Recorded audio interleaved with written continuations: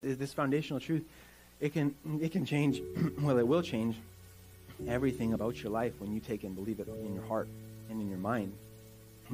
Because you're going to live through this life and you're going to make mistakes. I'm going to make mistakes that is going to be labeled as sin. It's not producing a righteous fruit. It's producing a selfish fruit, a broken fruit, an evil fruit of sorts. But God, he says that you don't have to feel condemned the rest of your life. You can ask me to redeem it. You can ask me to forgive you for it. And when you do that, I will do it because I have that ultimate authority. I have the power to do it. You don't understand and fathom the authority and power I have, but that's where faith comes in. You exercise it, and then I come and do what only I can do. That's good. Because like we carry some things, we go through life and we feel condemned or we feel like off.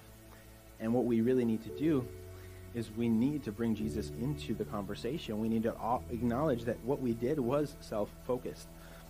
We were planting seeds that were only beneficial to ourselves, and that was advancing the kingdom of darkness in our lives and in the world around us.